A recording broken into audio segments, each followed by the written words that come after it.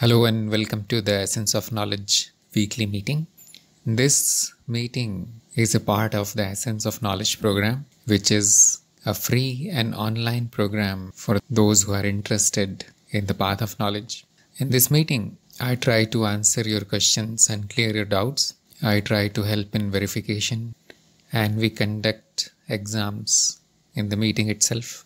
Anybody who wants to join this program is most welcome. It is open to all. It is available on gyanmarg.guru. So we can begin today's meeting. If there are any questions, most welcome. Okay, we have a question by Bhupen.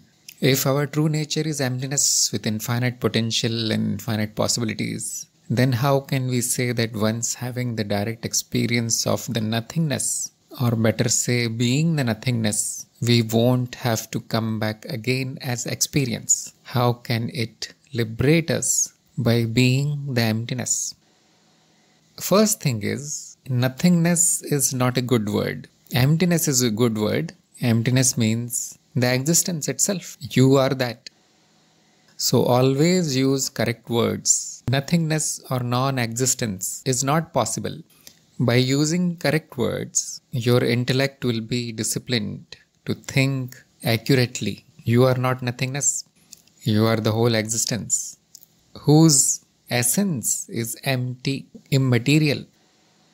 Second, you are already liberated. This is what is explained in your program. Who are you? You are the experiencer. What is the bondage in experiencer? Nothing. You are already liberated since you are this very emptiness already.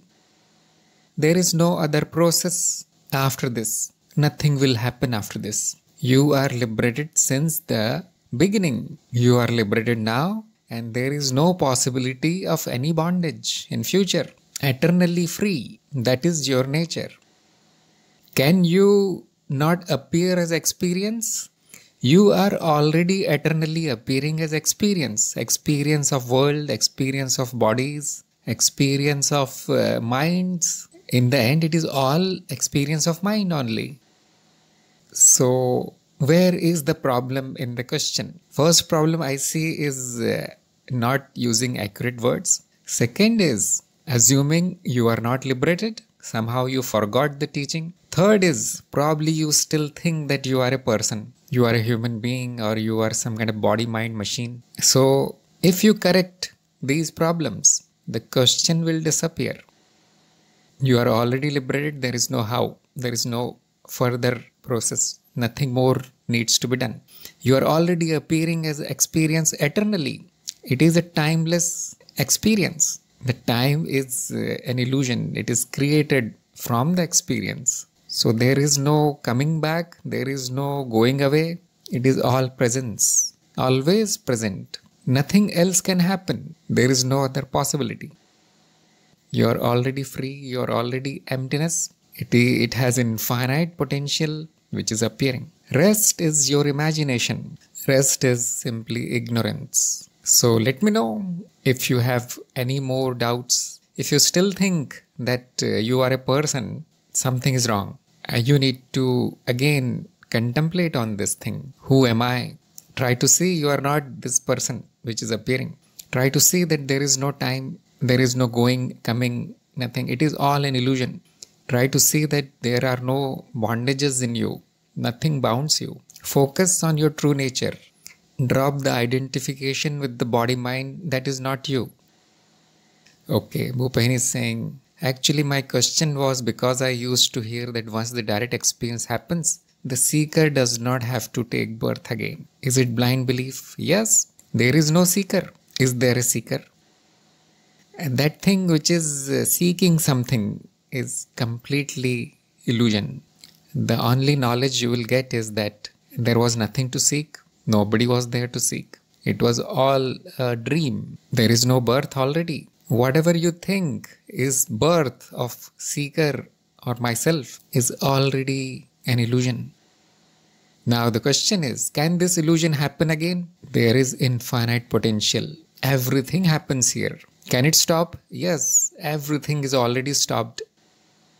The problem is believing that there is a seeker and there is a birth and there is a death. It is all blind belief. The truth is, you are eternally present. Essence and names and form, it is all one. There is already no birth, there is already no death. Now, why do they say these things? Because it appears that something is taking birth, and it appears that there is a desire to take birth. What is the desire there? It is ignorance, that I am no one without a body-mind. As soon as it is known that I am not this body-mind, probably this desire drops, this desire is destroyed. But it is not you. Something will change in the illusion somewhere, but you are the vast existence yourself. There will be infinite number of births, which will be illusions. No real birth. Things are getting born, which means simply change is happening. Some illusion changes into some other illusion, you start calling it a human or creature or seeker. Then it disappears somewhere. New things appear, waves on the ocean. So it is all fantasy. Try to understand these things. It may happen that in some places in the existence, the desire to take form disappears and it does not go away, it takes some other form. It appears as something else because the existence is completely infinite. You are all of it. So one seeker does not take birth, but you are not that seeker. There will be infinite number of things that will be taking birth in you. That is you. And they do not actually take birth. That it is a dream, birth and death and life. So it is all a story, blind belief. You are eternally present, and now it becomes really meaningless to say that it is me. The I word will be dropped here because I refers to an individual most of the time. But this is the universal existence. There is no I now.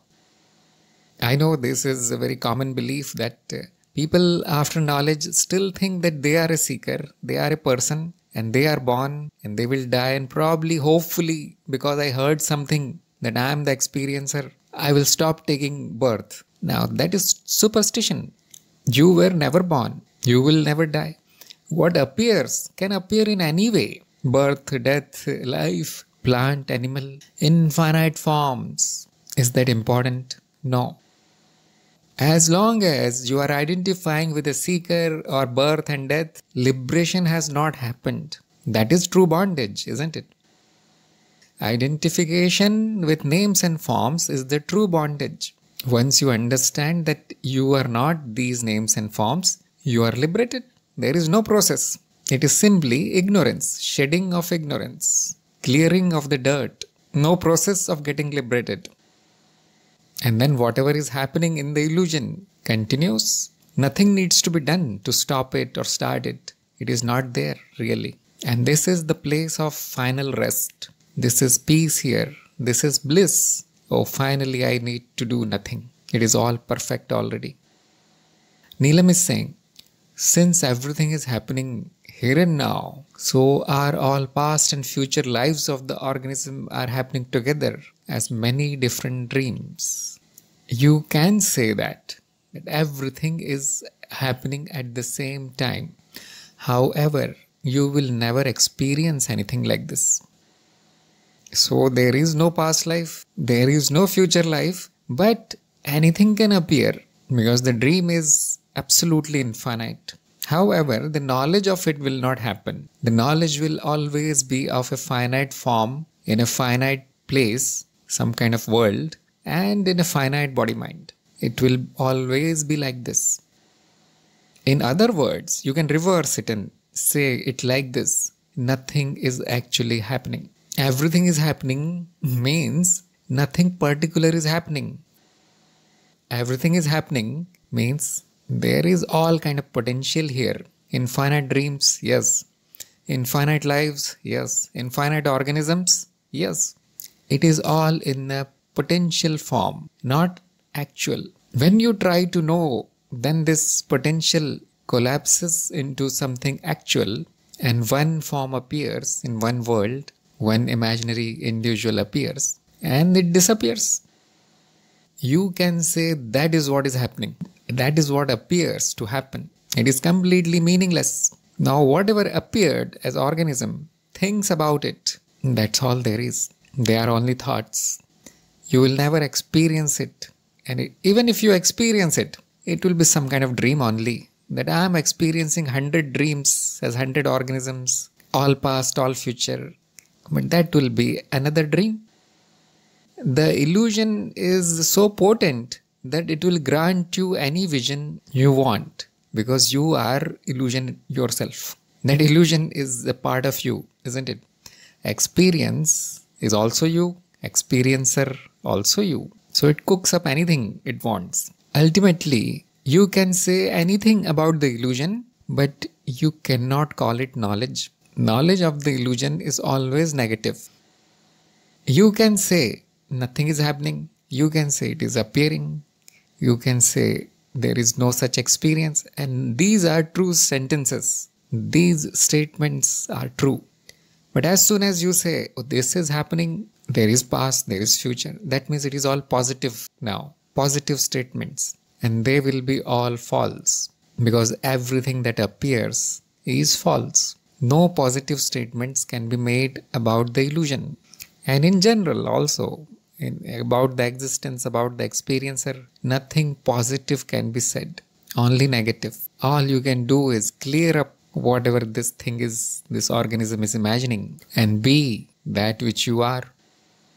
You are that which is not imagining, is not imagination, has no past, no future, nothing. Where nothing is happening, is completely empty. Be that.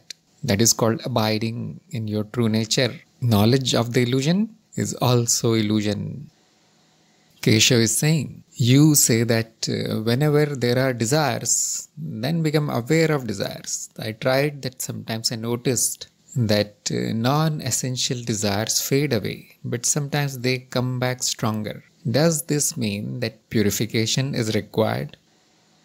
Probably, because it totally depends on what is the desire. Because not all desires are coming from impurities. There is no rule like this, that if a desire is there, it must be always be because of some kind of impurity. No. Actually, most of them, 90% of these desires that arise every second, they are very pure. There's nothing wrong in them. If they come back again and again, try to fulfill the desire. There is nothing wrong in fulfilling the desire if it is not producing a bad consequence. There are some desires which repeat. For example, food. No matter how many times you eat, the next day there is same desire. And that means it is necessary. That means it must be fulfilled. If there is a desire, you don't do anything about it, and there are no bad consequences, your life goes on nicely. That means it is unnecessary, non-essential, as you said. And if it comes back again, stronger, weaker, doesn't matter. And if you don't do anything, still your life goes on nicely. Again, it means it is unnecessary. But if it is interfering with your life, life means this organism, whatever it needs to do to stay alive, if that is not comfortable, that means it is necessary. Try to judge the desire by its consequences. What will happen if you fulfill it? And if there are no very bad consequences, and fulfill it. See if it comes back again. It must be done by experimentation. If there are very bad consequences of fulfilling that desire, only then you can conclude that it is an impurity. Then something needs to be done about it. Neelam is saying, what is the meaning of this quote? How to destroy fear? Is it by remembering that I am the existence and is devoid of any emotions, qualities like fear? Okay, the quote is saying, as soon as the fear approaches near, attack and destroy it. It is very tricky quote because the context is missing. There is no context. We don't know why he wrote this thing. So now it is open to interpretation. That means anything can be said. And the rule is that always ask that person who says it. Only then you will get correct answer. Otherwise, you will get an opinion of somebody else. Now, obviously, you cannot ask that person. Second option is, your second alternative is that you will assume something about it, which is also bad. So, what to do about such sentences which we do not immediately understand, which we do not grasp, which is not according to our experience? My suggestion is, if you don't understand it, simply drop it. Simply leave it. That means it is not for you. That means it is not relevant for you. Do not try to act on these things. Random quotations from random people. See if it is useful. See if you completely understand in one sentence, 1 second, what was said. Then probably it is useful for you. So opinion, yes, we can do this kind of light-hearted thinking that probably he means something like this or something else. So obviously it is meant to encourage the person that do not act on fear, destroy it. See why there is a fear and try to get out of it. That's all is said.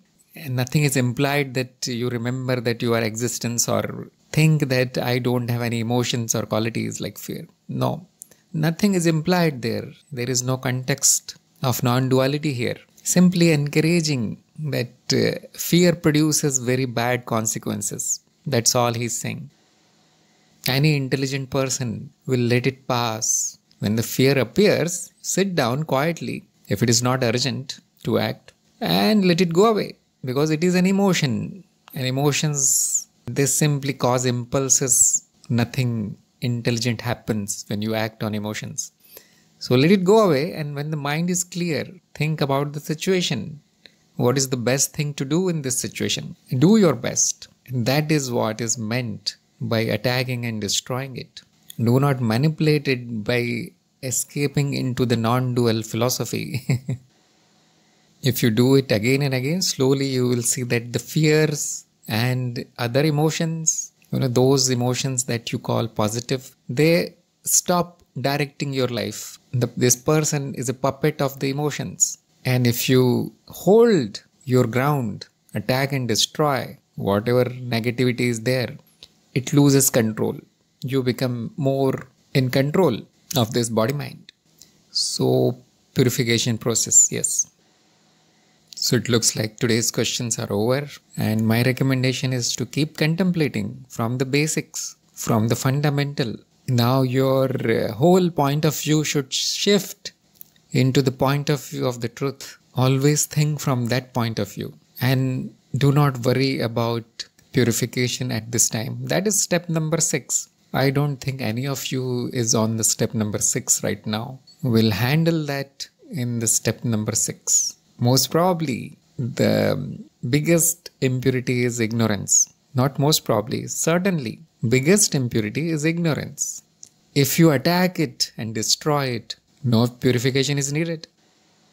Change your point of view to the truth. What is true? Verify. You heard it. Check. Is it really true? Verification. So here we are going to end today's meeting. Thank you everybody for attending the meeting. If you have any more questions, we'll take it up next time. I'll see you next time.